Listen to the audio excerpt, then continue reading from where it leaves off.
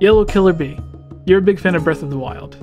Yeah. Daniel, who's not? You're a huge fan of Breath of the Wild. I put 300 hours into that game, I'd say so. Now, have you ever wondered, where does Breath of the Wild fit in the timeline? Does it fit in the timeline? It does. Nemo already said it does. But you know my theory on it. Yeah, nobody.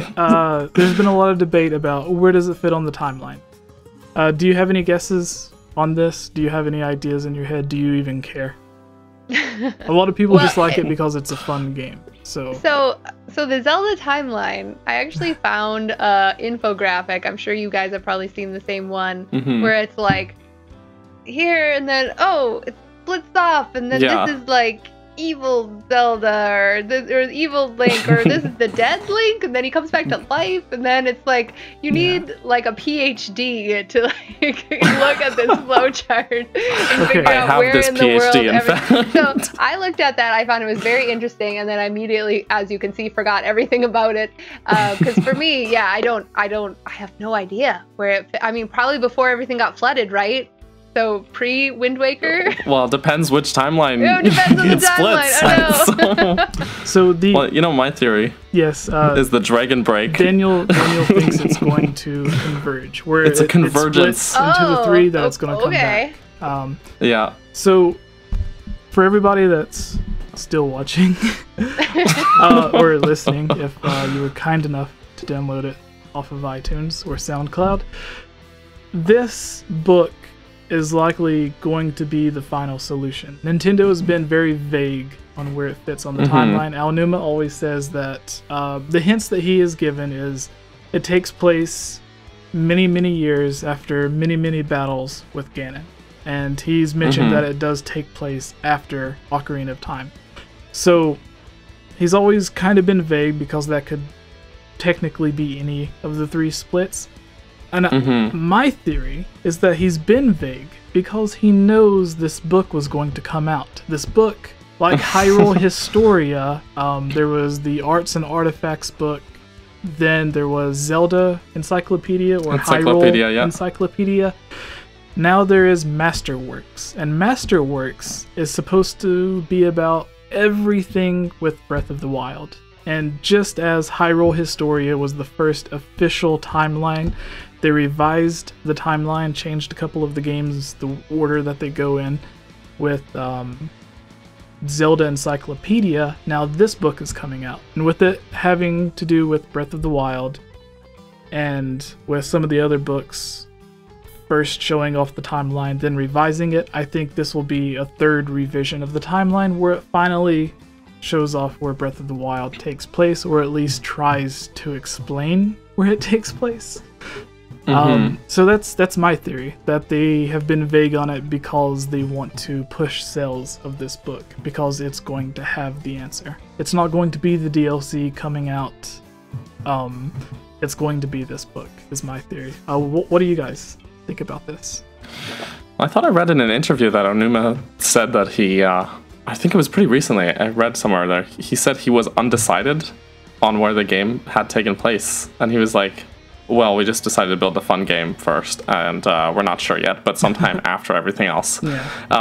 Or something along those lines. We'll see. I still hold my theory. So. There was the statement whenever A Link Between Worlds came out, everyone was like, well, because I think that was the first game that came out that was new, that took place after the official timeline came out. It was, yes. And a lot of the fans was like, well, where does this game take place? A lot of people assumed it was after A Link Between Worlds, and then someone working for Nintendo was like, well, it doesn't take place in the timeline. It's a side story. It takes place in its own thing. But then 2 weeks later, Nintendo made an official statement saying, hey, this takes place directly after A Link Between Worlds. No, sorry, I was saying A Link Between Worlds. I was talking about Triforce Heroes. Oh, you're right. People were confused about Triforce Heroes. A Link Between Worlds, they did say takes place after A Link to the Past. Sorry, guys. Anyways. Triforce Heroes, they were saying was a side story, didn't take place on the timeline, but then like 2 weeks later they had an official statement where they said they took back what they said and said it takes place directly after A Link Between Worlds, and it is also in fact the same Link from A Link Between Worlds.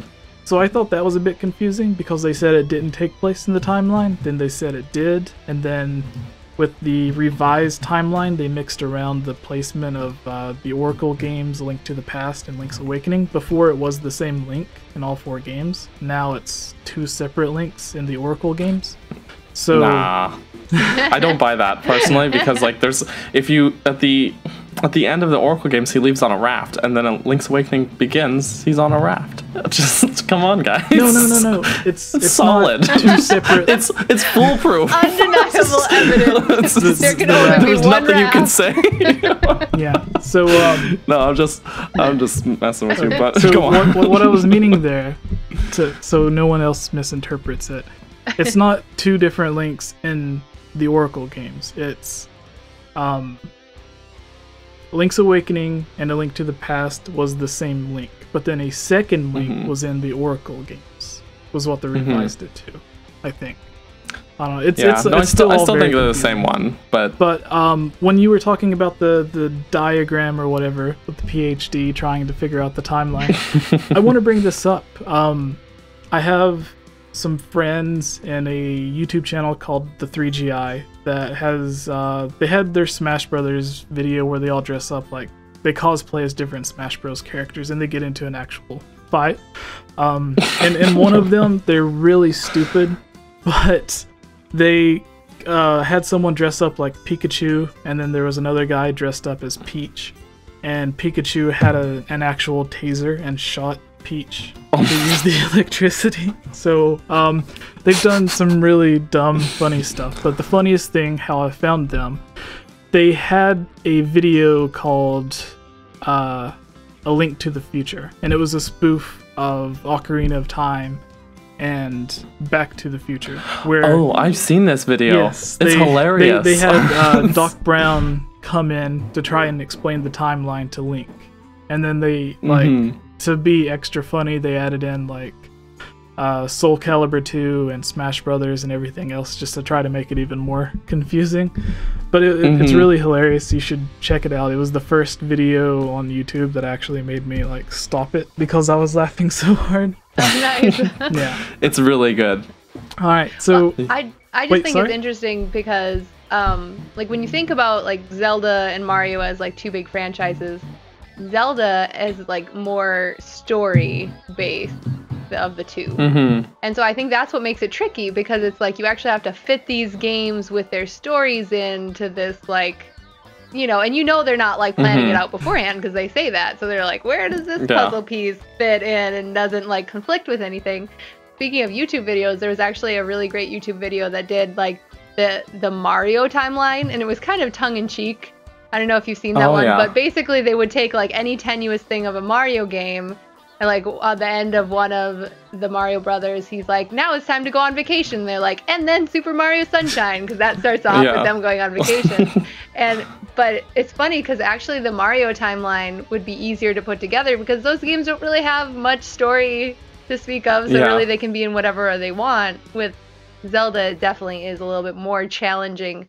But the funny thing is Breath of the Wild probably had less story than any of them, in my opinion. Like it was more about the exploration in the world, and the story was kind of told through the memories, but it wasn't really heavy. And so maybe that'll make it easier for them to decide where it goes. Yeah, maybe, but there are like conflicting things with the like which of the 3 branches that it like fits into, because you have one thing talking about Princess Ruto, who was from in only the timeline with the child timeline in Ocarina of Time, and then you have things talking about things that are like only in the other timeline, and so it's like I think they were just putting in a ton of Easter eggs, and they haven't decided, and like while they were actually making the game, like they were just putting a fun game together. And the timeline is an afterthought. A fun afterthought. I love it. But yeah. Alright, well, I guess that brings us to the end of the news, and we can start on the questions if you still have a little bit of time. We won't go on nearly as long with this. That's fine. So I have some questions listed, but I want to check really quick because you retweeted, and I want to make sure that I get some questions from some of your fans. How does that sound, by the way? Like, because you said you had 7,000 followers on Twitch, which is like there's a huge difference in having followers on Twitch and YouTube to where like someone with like 100,000 YouTube subscribers may only have like 10,000 followers on Twitch because there's like just a huge, vast difference. But I feel the followers on Twitch are a lot more dedicated, because there's not quite as many or whatever.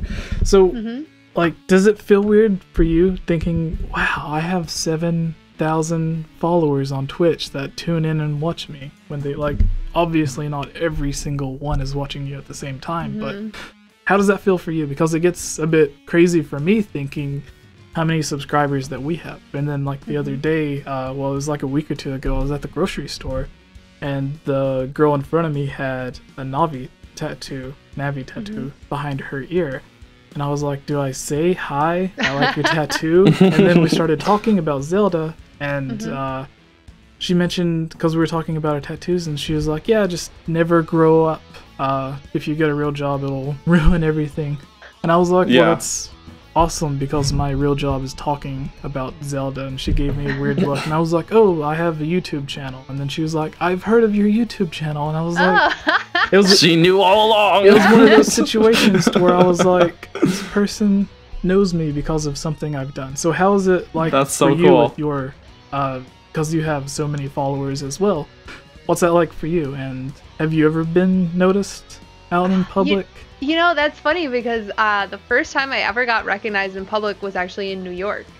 And I was just out on the street, and while I was there, I was having dinner with some other speedrunner friends who live in the New York area, and I set that up beforehand, and we were all standing kind of out on the curb deciding where we were gonna go, and a guy just walks up and he's like, hey, I'm this person from your channel, and I was like, oh, and I totally knew, like, I recognized his name from the channel, but I had never actually been recognized just out on the street before. Like, at events, obviously everyone's there and you all know each other, but so that was the first time, and that was just a couple weeks ago. But I live in a pretty small town, and so, like, usually people are like, they don't know what Twitch is.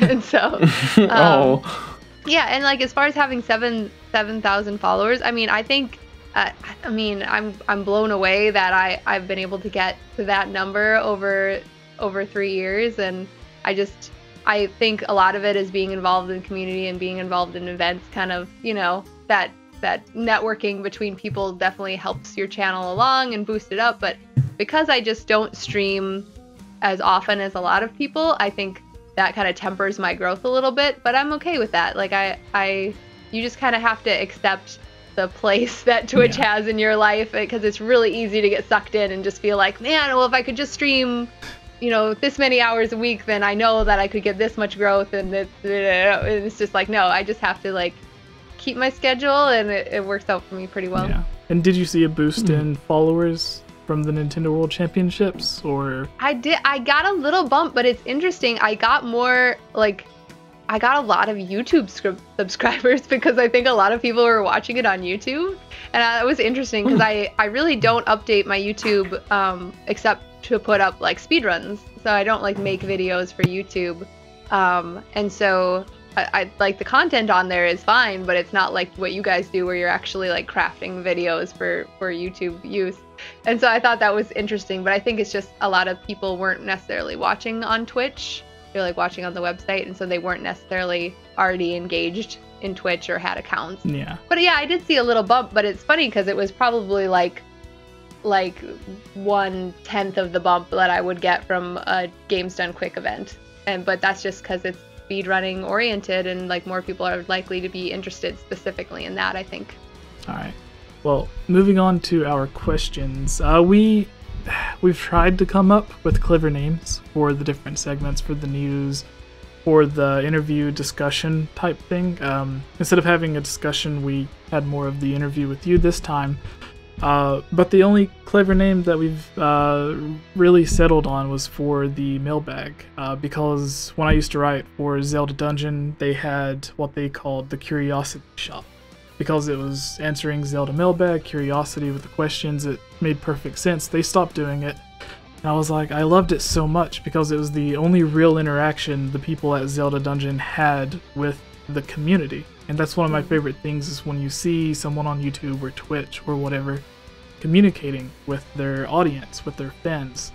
That's my favorite aspect of it, because there's a lot of people that have like 50,000 or 100,000 subscribers and they never talk to their people. And like their fans are the entire reason that they're able to do what they do, but they still have no interaction. So this is my favorite part of this. So yes, are we ready to begin? Do you guys got the questions up? Hopefully we can get through these really quick. All right, so Jesse, who are you texting? I'm not texting. I've had a phone call. It's one of his viewers. They want to talk to you directly. Yeah. Let me be on the stream, Jesse. So, the videos on this channel are funded by supporters on Patreon like you. If you're a fan of this channel and would like to join on videos, receive shoutouts, watch videos early, have your questions answered, or have your topic discussed on our podcast, please consider supporting on Patreon for these and many other rewards for just $1. Shoutouts for this video includes Link Use the Triforce, Rusty Caulfield, Lovable Christy, Give Time 15, Shadow to Us, Robbie Morgan, and Lunarium. I want to thank all of you for everything you have done to help support this channel.